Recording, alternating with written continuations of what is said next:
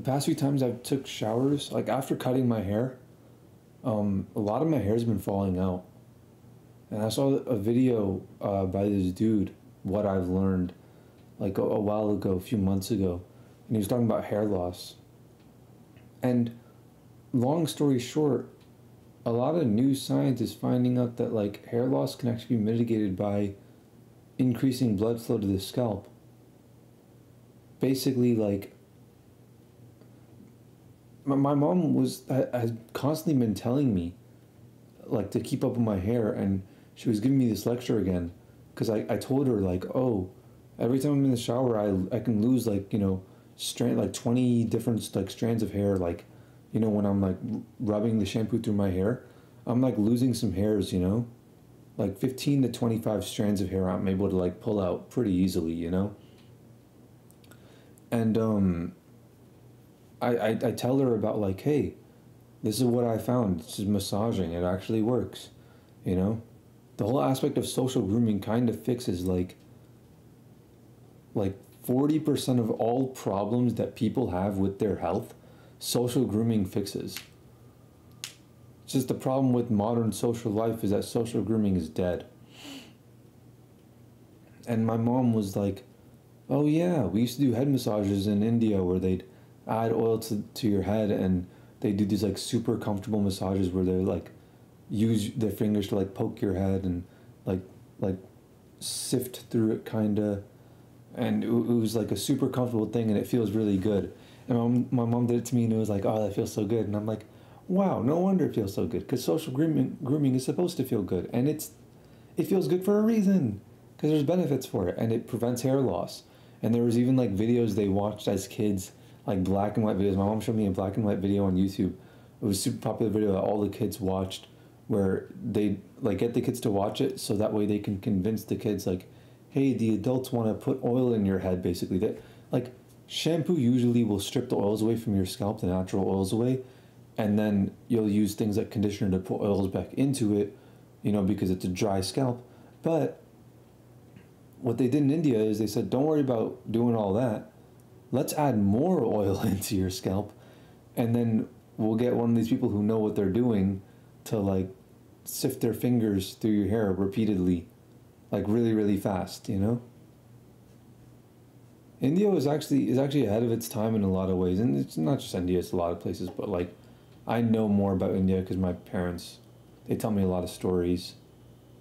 My parents had some really cool stories. I don't know why they don't ever like brag about it. I don't know why they don't like go deep into it. They never tell me unless I like provoke them or unless something comes up. It's like they would never tell me stories about India when I was little.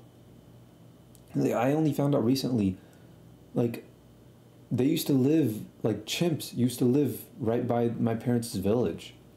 And like these little chimps would come in like families of like 4 or so, and they'd like raid all the homes in the area. They'd like go through the fridge and all that stuff. Like they were very intelligent in the way they did everything. And even though they were super small, like a foot or two tall, they were super strong, and they knew like, okay, don't mess with the what's it called, the chimps or the monkeys or whatever they were. She didn't know exactly what they were, but like they'd take the food, and like the adult monkeys would like take the fruits and stuff and hand it to the kids.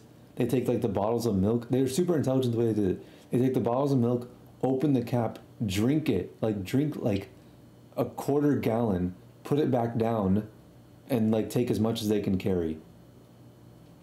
And my mom and her brother and her sister and the rest of their family, they would like all stand in the corner like quietly and just let them take what they want and leave.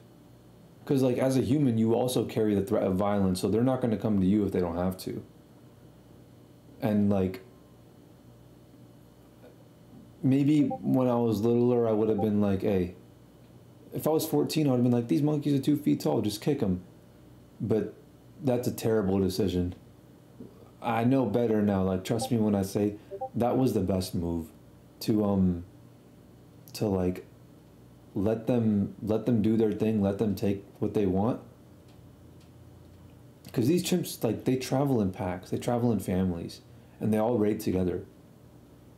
And you know what would happen? My mom told me, like, I asked, like, what would happen if, like, you guys try to, like, attack one of the chimps? They would just snatch somebody up. They would snatch up one of the kids or whatever and just take them. What happened next? I don't know. My mom didn't continue the story after that. I figured I shouldn't ask.